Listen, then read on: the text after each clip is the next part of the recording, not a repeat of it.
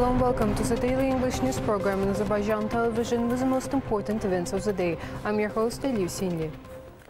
A groundbreaking ceremony was held at the Gülistan Palace in Baku for the 1,280 megawatt thermal power plant, the largest in Azerbaijan's independence period.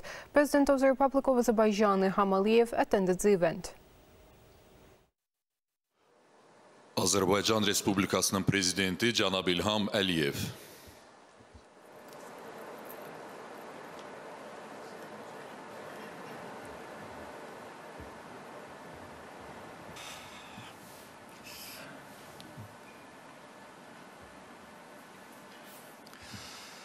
Hörmətli xanımlar və cənablar, hörmətli qonaqlar.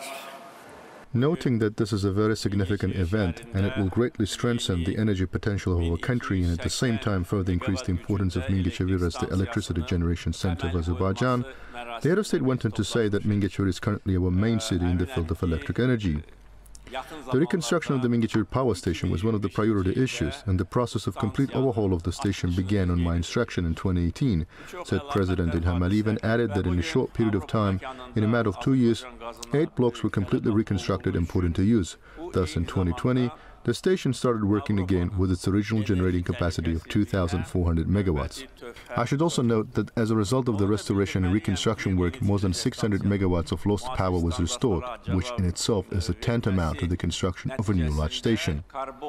Now begins a new era of the city of Mingəçevir as the electricity center of Azerbaijan. In fact, not only Azerbaijan, but also the entire Caucasus. The station, with a capacity of about 1,300 megawatts, will certainly strengthen our potential to a great extent. This will be another contribution to Azerbaijan's energy security. Hundreds of new jobs will be created, and thus Azerbaijan will make full use of its capabilities to meet both domestic demand and at the same time take greater steps in the field of electric power and natural gas, because the consumption of conventional fuel in the newly built station is quite low, and this will enable our country to save approximately 800 million cubic meters or 1 billion cubic meters of gas per year, said President İlham Əliyev. The head of state also noted that this new station, meeting modern standards, will consume significantly less carbon dioxide, by 2 million tons, and thus it will be of great benefit to the environment.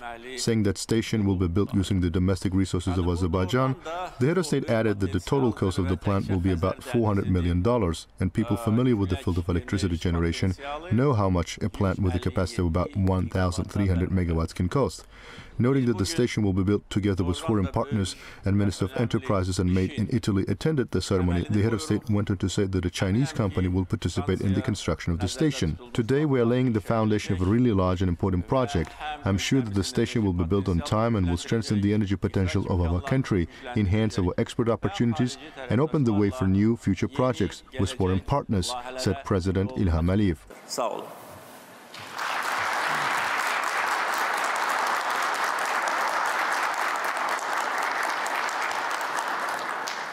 Other speakers at the event included Minister of Enterprises and Made in Italy of the Italian Republic, Adolfo Urso, CEO of Ansaldo Energia, Giuseppe Marino, and CEO of the Chinese Dongfang Company, Chen Huaji.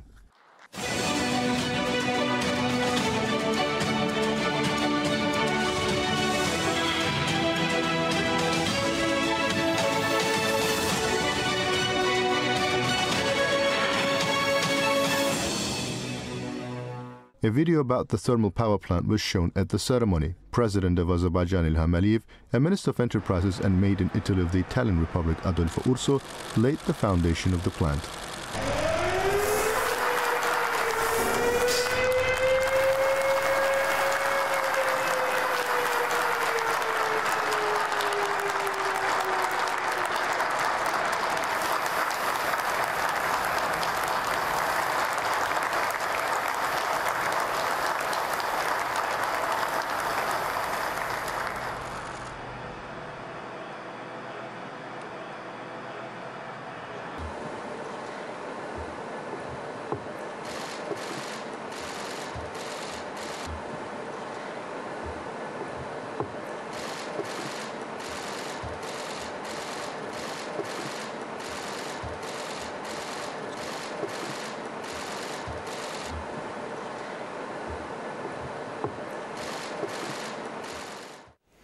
President Ilham received a delegation led by Minister of Enterprises and Made in Italy of the Italian Republic, Adolfo Urso, who attended a groundbreaking ceremony for a 1,280 megawatt thermal power plant, the largest in Azerbaijan's independence period.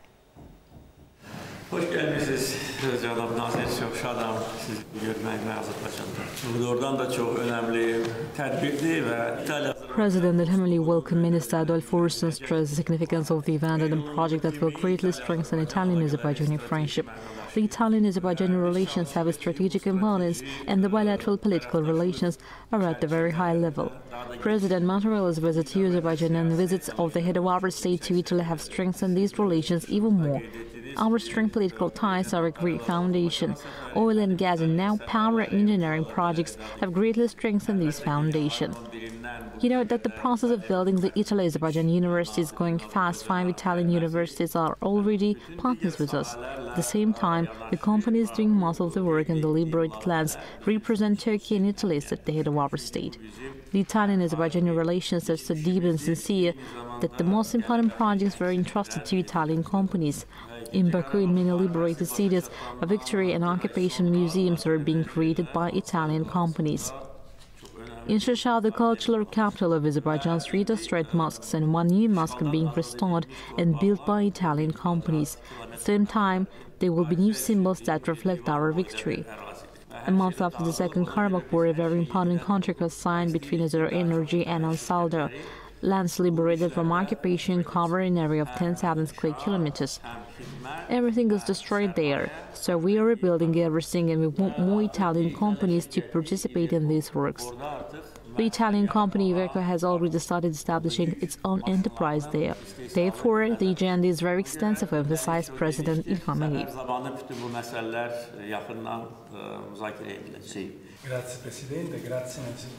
Minister Adolfo Urso expressed gratitude for the reception and said he visited Azerbaijan many times as well as after liberation of our territories. I visited your country as part of the Italian parliamentary delegation. We visited those places at that time.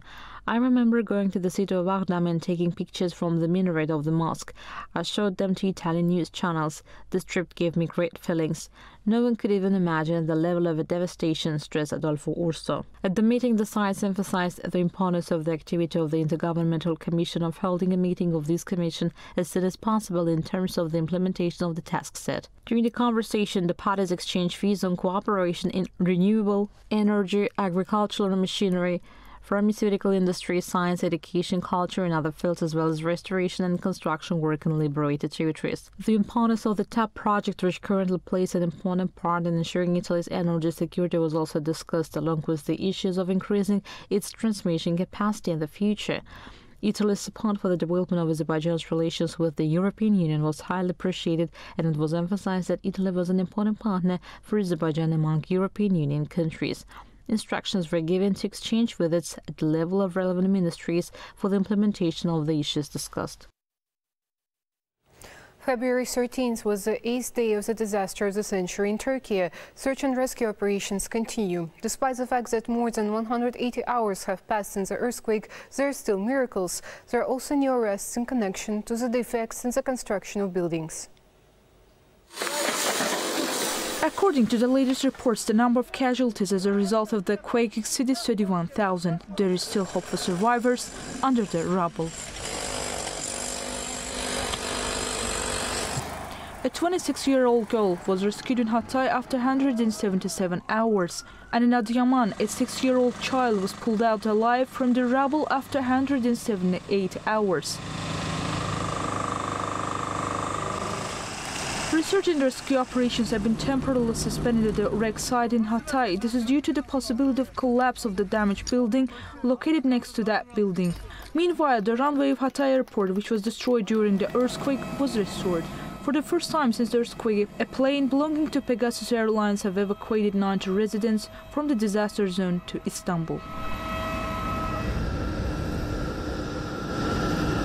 In addition, Turkish Minister of Defense Hulusi Akar and Minister of Environment and Urban Planning Murat Kurum got acquainted with the rescue work in Hatay.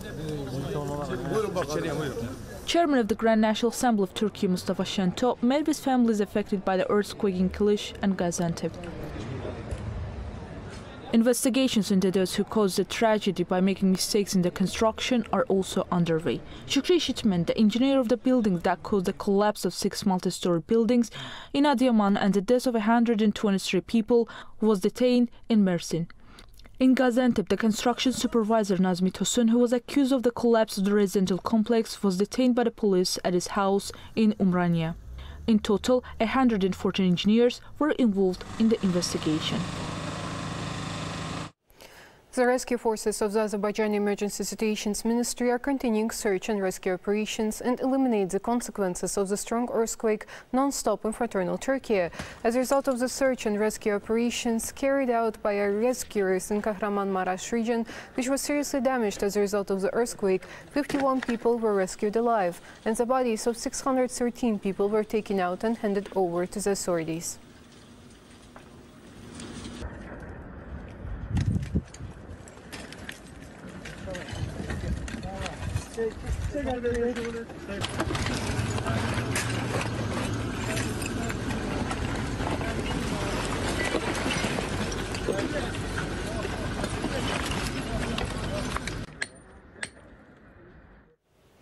Six families of 22 people brought to Azerbaijan from the quake-hit areas in Turkey were placed in a medical facility for examination and treatment. 10 of them are children. After the examinations, our compatriots affected by the earthquake will be placed in the shelter under the Ministry of Labor and Social Protection of the Population.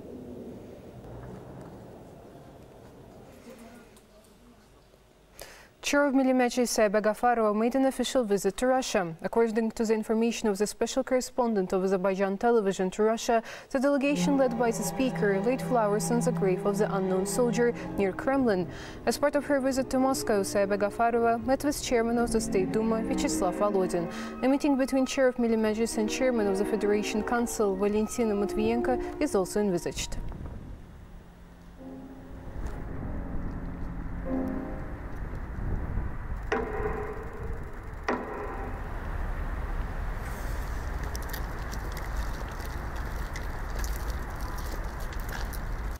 You can get in touch with us by contacting AzTV Haber's hotline number 051-511-1956, through which you can report events you encountered, as well as share your suggestions and remarks. You can also contact us via our WhatsApp and Telegram accounts. That was all for today. Thank you for being with us and see you next time.